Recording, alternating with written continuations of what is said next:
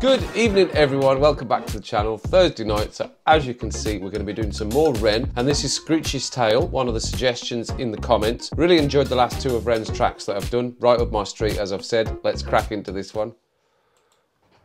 Okay.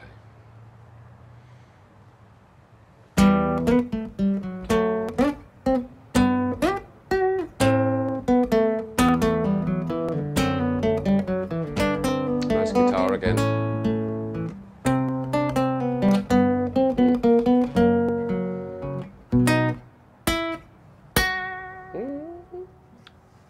Nice.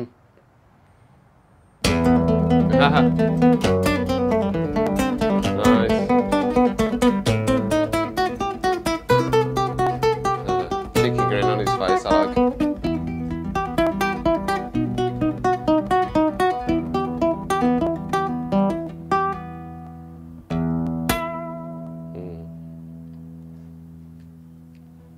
Our story, it starts right at the end. At the life of poor Jenny, clocked out like Big Ben. Dear Screech, dear boy, where did he go? He melted into the black night just like snow. Patrick, man, let me in, please open the door. I think I fucked up, Patrick, really fucked up, man, I'm not sure. I got crazy, left this lady lying still on the floor. I think I killed her, Patrick, come on, man, I can't knock no more. But Screech kept on knocking till his knuckles became sore. But there's no sign of Patrick down at number 54. No refuge for our villain, for the bitter hands of fate, with something far more sinister in mind that does away. Great storyteller.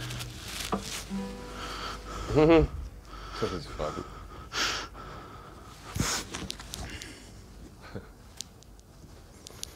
Hey babe, are you in? No, nothing really, I'm just a bit tired, listen. Can I swing around yours for a few moments? I just really miss you, babe. What the fuck do you mean you're busy? You fucking bitch! For fuck's sakes!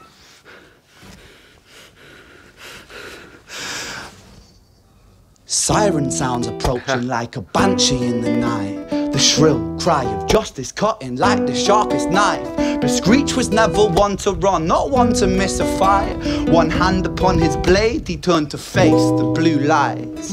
Come on then, you fucking cunts, let's fucking have you then. I am Screech, I'm the boss, I'm the ender of men. You think that uniform you're wearing means that you own these streets? These are my fucking streets, and they call me fucking Screech. Richard was an officer who stood at 6'3", working London on the night shift. What he didn't think he'd see was a boy running at him like an animal possessed. With no time to hesitate, he fired 4 bullets at Screech's chest.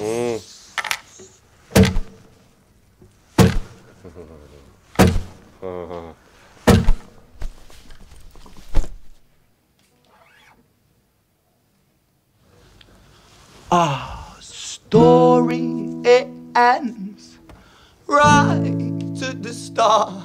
Young Screech and poor Jenny lying one street apart. An officer shaken by the boy that he claimed. 2 bodies lay lifeless, and it's such a shame. It's such a shame.